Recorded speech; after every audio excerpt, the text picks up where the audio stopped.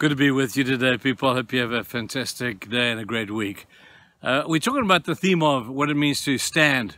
That's a great term that is used in the Bible. There's many implications and so many applications, just that one word.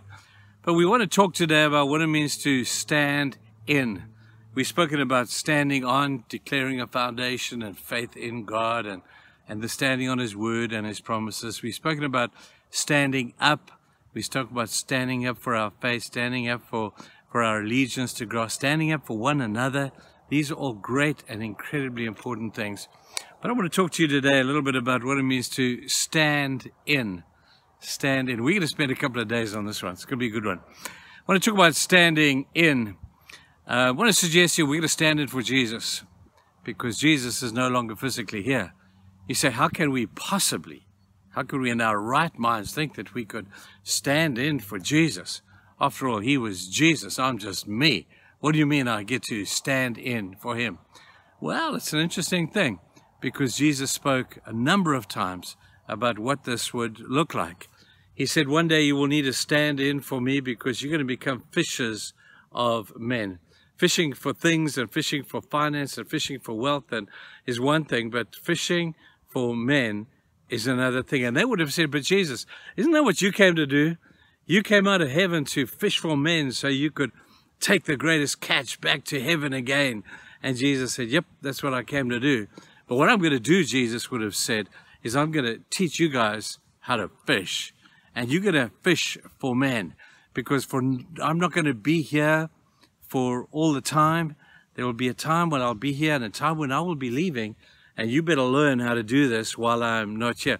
I'm intrigued when you look at people who do plays on stages and these great productions. You know, they have stand-ins for different actors.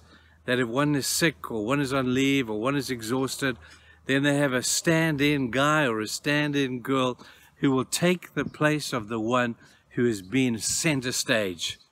I look at that and I say, that's us. We get to stand in for Jesus. For all those years, he stood center stage.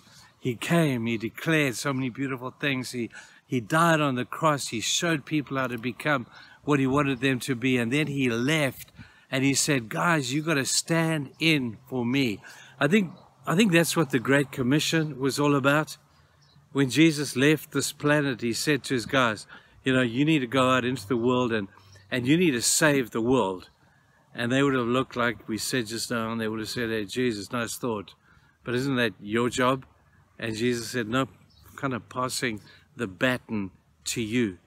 You need to run the race. You need to stand in for me because physically I will no longer be here. I love the term too, the term ambassador, an ambassador for God.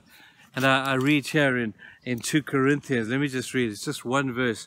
2 Corinthians chapter 5, verse 19, it says this, and He has committed to us, that's you and to me, the message of reconciliation. We are therefore Christ's ambassadors, as though God were making His appeal through us. You know what an ambassador is, eh? An ambassador is somebody who stands as a representative of. We have American ambassadors, we have Israeli ambassadors, we have Swedish and Norwegian ambassadors. An ambassador is simply a representation or a representative of the country from which he comes. And Jesus said, I want you to be an ambassador for me. I want you to represent me. So represent Him well, people. Don't represent Jesus wrong, because that wouldn't be cool at all. But Jesus has left us here to fish for men, to be a representative of His, to be an ambassador of His, to reflect Him. And you say, how do I do that? Let me tell you, it's easy. Because Jesus has said that the power of God in us will live His life out through us because we have the Holy Spirit. As we cooperate with the Holy Spirit, as we become more like Jesus by thinking, put on the mind of Christ, asking yourself, what would Jesus do? How would Jesus live? What would Jesus say? What would Jesus think? How would Jesus act?